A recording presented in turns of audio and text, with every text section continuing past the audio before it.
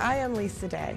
Amidst an old toy store in the heart of Alpena, Bayview Center is gearing up for Halloween. Bayview Center and the old Dick's Toy Store is a welcoming place where residents gather to support one another. It's a peer-to-peer support drop-in, and they can meet with other peers like themselves and gets them out of their house and gets them more active and doing things in the community again. The peer-to-peer support that we have here, I know with myself personally, this place has saved me on multiple occasions.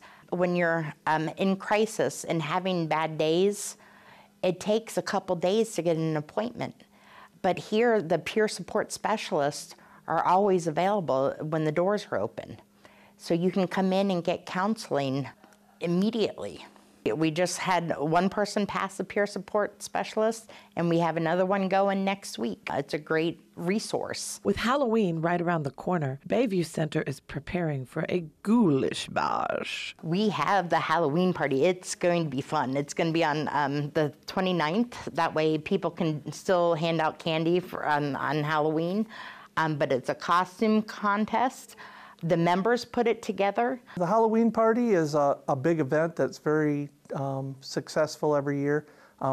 People enjoy coming up with a costume, and we play lots of games. On a more serious note, Bayview Center hosts multiple groups that help people in our community cope. Yes, the diversity group is open to the public. It's at Tuesdays at 4 p.m. And it's open for anyone. Everyone's accepted. It's something that the community had asked for a couple of years ago, so we brought it in. And it was just strictly the LGBTQ community, but then we changed it to diversity because it was asked that we include the races and everyone, that everyone's accepted, that the public is accepted.